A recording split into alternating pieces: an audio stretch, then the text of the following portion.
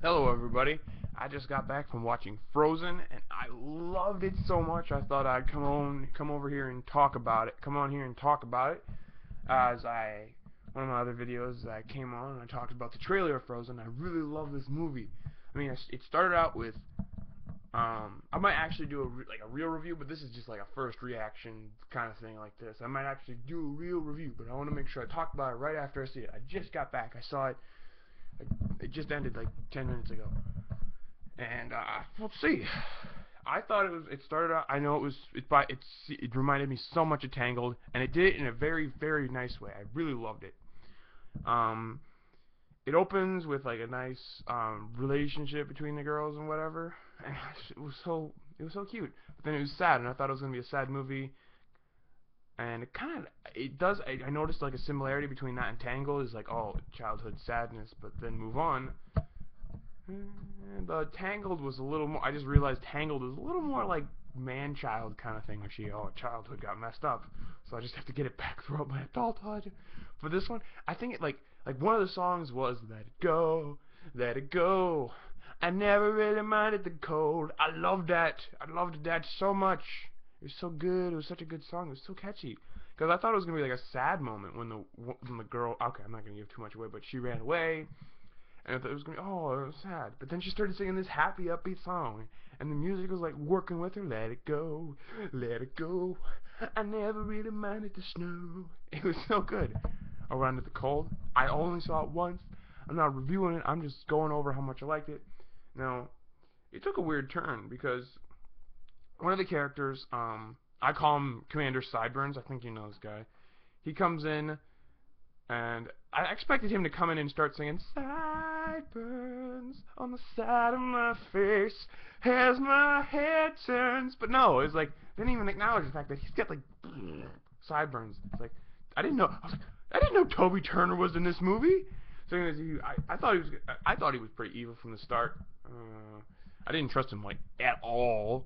But then he turns out to be kind of nice. But then I'm not giving anything away. But it's like I called him Commander Sideburns. I think his name is Hans Gruber, like from why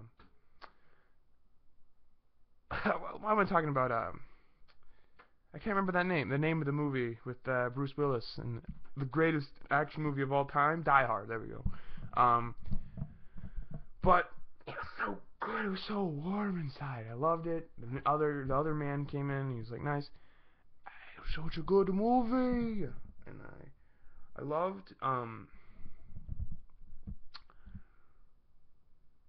although there's a couple of things that bugged me in the intro to the movie.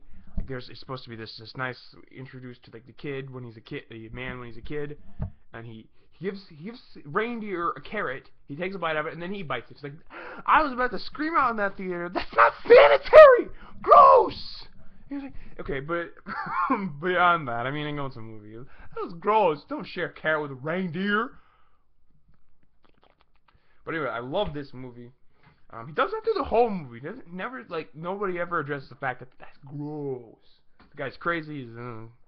Everyone's crazy. It's such a good movie, and like it slowly comes to fruition that it's like, wait a minute, both the girl and this guy are kind of secluded, recluse people, and not necessarily on purpose though either.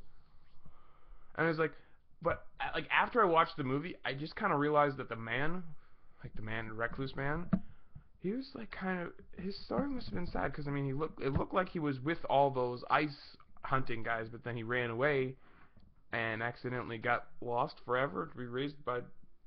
I'm not giving away things. This is not real. I'm not trying to spoil anything, but I love that movie. I'll probably do a full review later, but this is just like first reaction.